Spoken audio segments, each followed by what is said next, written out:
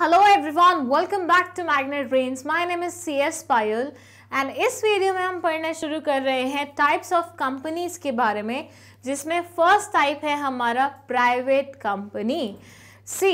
हमने बोला था ऑनरशिप के बेसिस पे 3 टाइप्स की कंपनीज होती हैं, प्राइवेट, पब्लिक एंड OPC। यहाँ पे हम सबसे पहले प्राइवेट के बारे में इसलिए बात कर रहे हैं क्योंकि ऐसा मानिए कि प्राइवेट आपको समझ में आएगी तभी आपको पब्लिक समझ में आएगी। रीज़न क्या है उसका? पब्लिक की डेफिनेशन में सिर्फ इतना लिखा हुआ है, वो कंपनीज जो प्राइवेट नहीं होती वही पब्लिक होती हैं। That means what?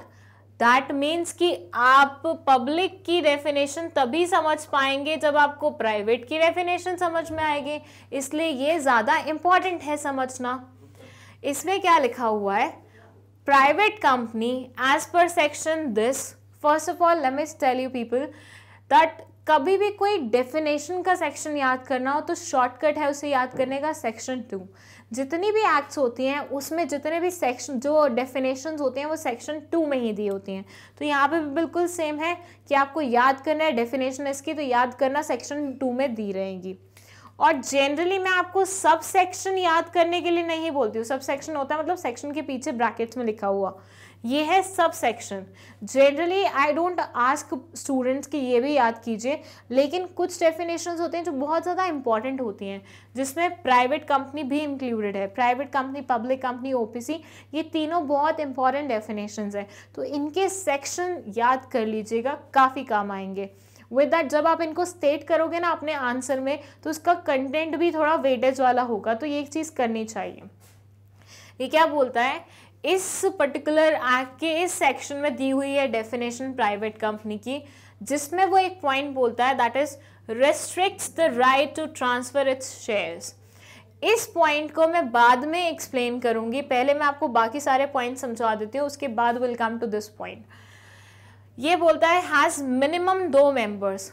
मिनिमम 2 लोगों से ये कंपनी शुरू हो जाती है, 2 शेयर होल्डर्स चाहिए रहते हैं इस कंपनी को शुरू करने के लिए, और मैक्सिमम 200 मेंबर्स। मतलब इन्होंने एक लिमिट फिक्स की है कि अगर आपको प्राइवेट कंपनी खोलनी है तो 200 के बियॉन्ड आप नहीं जा सकते हो। तो maximum it will be 200 members, excluding the present and past employees. Okay, this is a very important thing जो बच्चे यूजुअली स्किप कर देते हैं।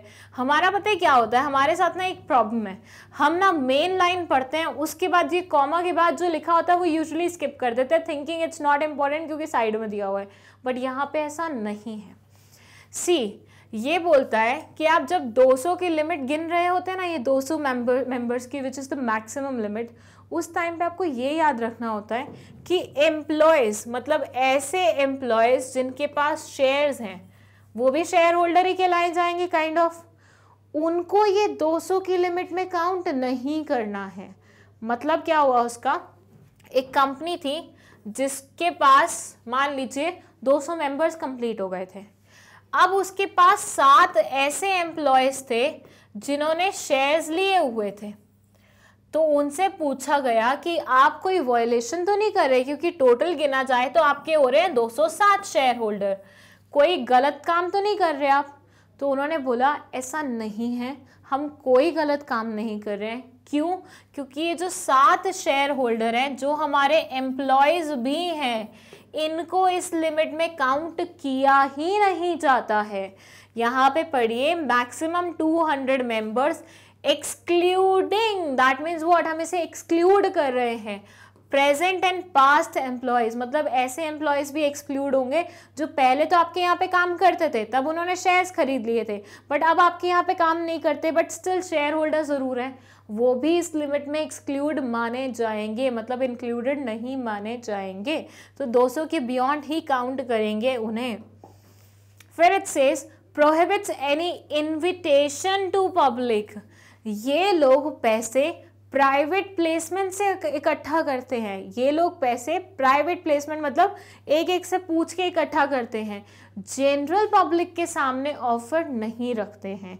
जनरली प्राइवेट कंपनी, मेरा दोस्त ने पैसा लगा दिया, मेरे रिश्तेदार ने पैसा लगा दिया, मेरे पेरेंट्स ने पैसा लगा दिया, मेरे सिबलिंग्स ने लगा दिया, मेरे स्पाउस ने लगा दिया, सो बेसिकली यहाँ पे क्या है, यहाँ पे ये बोलते हैं कि पैसा सिर्फ वही लोग लगा सकते हैं जो कि आपसे मिले जुले हैं, जो आपके पास रहते हैं, आपके आस अराउंड में हैं। आप जनरल पब्लिक को ये ऑफर नहीं दे सकते हो कि वो पैसा लगाए, ठीक है। इसके बाद ये क्या बोलते हैं, it's name usually ends with private limited और Pvt LTD. That means what, ये बोलते हैं जब भी हम प्राइवेट कंपनी का नाम लिखते हैं, फॉर से इट्स नेम वाज ABC, तो उसको हम एंड करेंगे पीवीटी एलटीडी से। मतलब क्या हुआ, प्राइवेट लिमिटेड वर्ड ऐड होगा, विच शोज नाम पढ़ने से ही कैसे पहचान में आएगा ये पब्लिक कंपनी है प्राइवेट कंपनी है। तो अगर प्राइवेट कंपनी होगी तो लिखा होगा पीवीटी एलटीडी, पब्लिक कंपनी होगी तो सिर्फ एलटीडी लिखा होगा, सिर्फ एलटीडी, ये प्राइवेट वर्ड गायब होगा। यही एक तरीका होता है पहचानने का कि ये पब्लिक कंपनी है या प्राइवेट कंपनी है।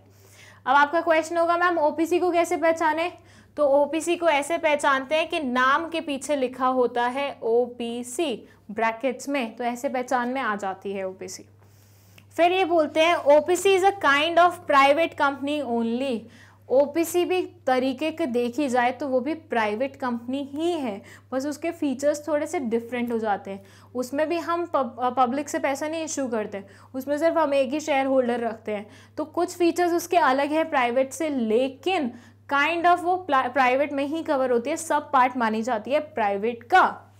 ये पढ़ लिया हमने ये फीचर्स। अब हम पढ़ेंगे ये पॉइंट जो मैंने आपको बोला था, मैं बाद में बताऊंगी, that is restricts the right to transfer it's shares. इसके लिए हम एक ब्लैंक शीट ले लेते हैं, यहाँ पे हम सब क्लियर कर देते हैं और यहाँ पे हम शुरू करते हैं हमारा नया। ओके, सो ये मैं आपको समझाती हूँ ऐसे कि एक कंपनी थी, इसके पास थे ऑलरेडी 199 शेयर होल्डर्स, और ये कंपनी कौन से नेचर की थी, प्राइवेट नेचर की थी। प्राइवेट कंपनी में मैक्सिमम मेंबर कितने हो सकते हैं, 200। कितने हो सकते हैं, 200। अभी इनके पास कितने हैं, 199। अब इनमें एक शेयर होल्डर था, मान लीजिए वो 199 वाला ही था, 199 वाला ही शेयर होल्डर था।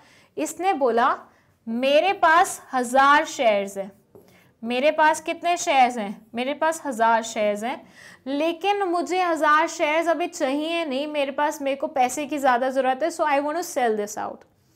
पर मार्केट में कोई भी 1000 शेयर्स खरीदने के लिए तैयार नहीं था, तो इसने सोचा चलो पार्ट्स में बेचते हैं। इसने सोचा चलो पार्ट्स में बेचते हैं। इंकी, रिंकी, टिंकी, 3 ये नाम थे, इंकी, रिंकी, टिंकी। 200 शेयर्स दिए इसने इंकी को, 300 शेयर्स दिए रिंकी को, और 400 शेयर्स दिए, 500 शेयर्स दिए किसको, टिंकी को। सो क्या हो रहा है, इसके पास 1000 शेयर्स थे, 1000 खरीदने के लिए तो कोई तैयार नहीं हुआ, तो 3 अलग अलग लोग आए जिनको इसने 200, 300 और 500 करके शेयर्स दिए। ठीक है, चलो दे दिए, कोई प्रॉब्लम नहीं है, आपने देने थे, आपने बेचने थे शेयर्स, आपने बेच दिए। लेकिन अब कंपनी बैठी इस पे विचार करने के लिए, तो कंपनी को ये समझ में आया कि 199 शेयर होल्डर्स हमारे ऑलरेडी थे, अब ये वाला तो छोड़ के चला गया, दिस वन 199 वाला, इसने तो अपने सारे शेयर्स बेच दिए ना, तो ये तो छोड़ के चला गया, तो कितने बचे, 198 बचे। ठीक है, यहाँ तक भी ठीक है, क्योंकि 200 से तो लिमिट कम ही है। फिर इन्होंने नए वाले शेयर होल्डर्स ऐड करे, विच वर 1 2 3, इंकी, रिंकी, टिंकी, 3 लोग ऐड हो गए। तो 198 में 3 ऐड होंगे तो कितना बनेगा, 201। कितना बना, 201। पर ये तो हो गया हमारी मैक्सिमम लिमिट से ज़्यादा, तो क्या ये चीज़ अलाउड है, ये हो गया हमारी मैक्सिमम लिमिट से ज़्यादा, तो क्या ये चीज़ अलाउड है, नहीं अलाउड है। तो कंपनी ऐसे सिनेरियो में इस इंसान को बोलेगी कि भैया अगर आपको ट्रांसफ़र ही करने हैं ना, तो 2 को कीजिए, 1 को कीजिए, 3 को मत कीजिए, क्योंकि जैसे ही आप 3 को ट्रांसफ़र करेंगे हमारी लिमिट एक्सीड हो रही है 200 की, which is not possible, right. तो ये बोलता है कि यहाँ पे आप इस इंसान के ट्रांसफ़र करने के राइट्स रोक रहे हैं। हमने तो क्या बोला था, कंपनी में आप अपना इंटरेस्ट शेयर कर सकते हैं, हमने ये बोला था ना, कंपनी में आप अपना इंटरेस्ट शेयर कर सकते हैं। और वो कैसे शेयर होता है, शेयर्स बेच के। यहाँ पे आप इन्हें मना क्यों कर रहे हैं फिर, क्योंकि ये प्राइवेट कंपनी है और इसके मैक्सिमम 200 मेंबर्स हो सकते हैं, इसलिए हम इसे मना कर रहे हैं कि बेटा तुम शेयर्स मत बेचो क्योंकि तुम 200 से अबव लिमिट में जा रहे हो। लेकिन यहीं इस बंदे ने 2 लोगों को बेचा होता या सिर्फ 1 लोग को बेचा होता, या फिर कंपनी में होते ही सिर्फ 50 लोग और ये 3 को बेचना चाहता, तो ये ऐसा कर सकता था क्योंकि मैक्सिमम लिमिट एक्सीड नहीं हो रही है। तो ट्रांसफरेबिलिटी रिस्ट्रिक्ट होती है हमारी कौन से सिनेरियो में, जहाँ पे मैक्सिमम लिमिट एक्सीड हो जाती है। दोबारा से हम वो पॉइंट पढ़ लेते हैं। This point says restricts the right to transfer its shares। यहाँ पे restriction put की जाती है transferability पे, which is true। And that is all. I hope आपको ये सारे पॉइंट समझ में आए होंगे। बहुत इंटरेस्टिंग पॉइंट्स हैं, बहुत मतलब इंटरेस्ट लेके पढ़ेंगे तो बहुत मज़ा आएगा, लेकिन बिना मन से पढ़ेंगे तो ऑब्वियसली हर चीज़ बोरिंग ही लगेगी। सो आई वॉन्ट आप हमेशा पढ़ाई इंटरेस्ट लेके ही कीजिए। और ये सारी कॉन्सेप्ट अगर आपने आज अच्छे से समझ ली ना, तो ऐसा मानिए कॉम्पिटिटिव एग्जाम CS और भी पता नहीं कितने सारी चीज़ें होती हैं जिसमें सारी कॉन्सेप्ट्स रिपीट होंगी आपकी। BCom के एग्जाम में तो बिल्कुल ही होगी, MCom में भी पूछा जाता है। सो बेसिकली ये सारी चीज़ें आपको बहुत लॉन्ग लास्टिंग वे में काम आने वाली हैं।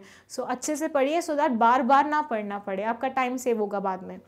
That's it. I am ending this video with this note. That is, thank you so much. And with that notes चाहिए तो magnetbrainsbhopal पे जाके notes ले सकते हैं. That's the official website जिसका link you'll get in the description box. That's it. Thank you.